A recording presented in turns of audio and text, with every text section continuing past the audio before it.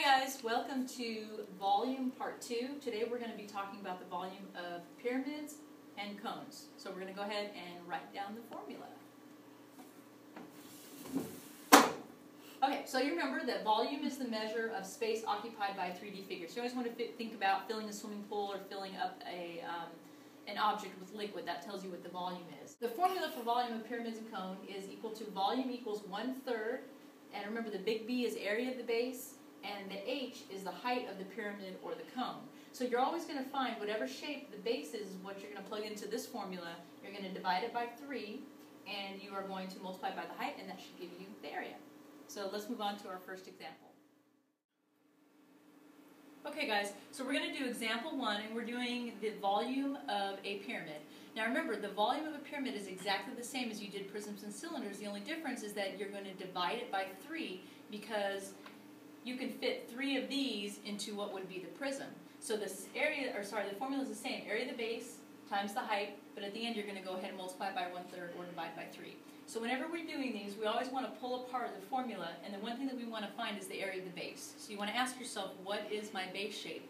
And based on this pyramid, my base shape is a square, right? So to find the area of the base, you're going to do side squared. And in this example, the side is 12. So 12 squared gives you 144 feet squared. So this is the area of the base. So then all you're going to do is you're going to take this and you're going to plug it into the formula we have here. So it's 1/3 times the area of the base, which is 144. And then we're going to multiply that by the height of the pyramid. And the height of the pyramid is 5. Okay?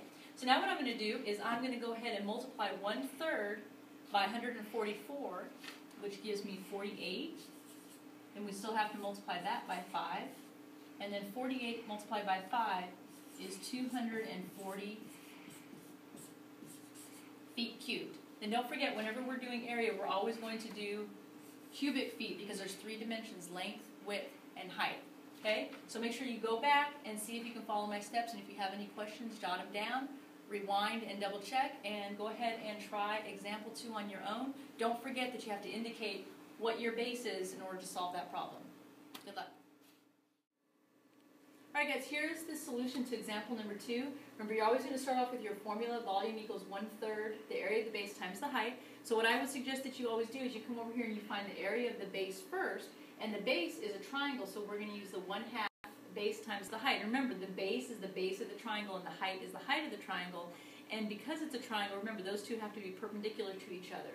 So we have 7 times 2, which is 14. Then we're going to multiply that by 1/2, which is the same thing as dividing by 2. So that leaves us with 7 yards squared, which is the area of the base of the prism. So we're going to plug that in over here for area of the base. Now the height of the, sorry, I forgot what it was. The height of the pyramid is 7. So we're going to multiply 7 times 7, because the area of the base times the height. That gives us 49. And then we're going to multiply it by 1/3 or divide it by 3, and that gives you 16 1/3 yards cubed. Don't forget to use the cube because we're talking about volume.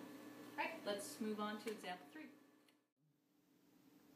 Okay guys, so here we are in example 3. This time we're talking about a cone. Now the formula is the same, 1/3 times the area of the base times the height. Now the only difference is that the first 2 examples, one was the base was a square, the second one the base was a triangle. So this one, our base is a circle. So we need to use a different formula for area of the base, which is pi r squared, because our base is a circle. So we're just going to go through and we're going to plug it in. So we have pi times the radius squared, which is 3 squared. So that gives us pi, which is 3.14, times 3 squared, which is 9. And then 3.14 times 9 is,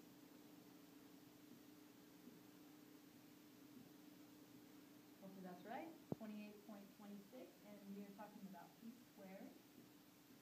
Okay, so we're going to take this. Okay, so now that you have the area of the base, you're going to take this and you're going to plug it into the original formula. So that would give us 1/3 times the area of the base, which is 28.26, and then you're going to multiply that by 2, which is the height of the cone. So 1/3 times 28.26 is 9.42, and then we still have to multiply that by 2. And 9.42 multiplied by 2 gives you 20. Sorry, it doesn't give you that. It gives you 18.84 feet cubed. Okay, so hardest part of this, you guys, is making sure that you do this part correctly, doing your correct base, plugging it in, and then just coming back and putting it into your original formula and doing all your steps. All right, so go ahead and try example 4 on your own. It's another cone, so it should be fairly simple. It should be exactly like this. The only difference is going to be your numbers, obviously. So pause the video and see how you did. Thanks. Okay, guys, here's the solution for example 4. Remember, you always want to start with your formula again. Volume equals base times the area of the base times height divided by 3. So first thing you want to do is find the area of the base, which in this case, since it's a cone, is a circle. You're going to use base equals pi r squared. So our radius is 2.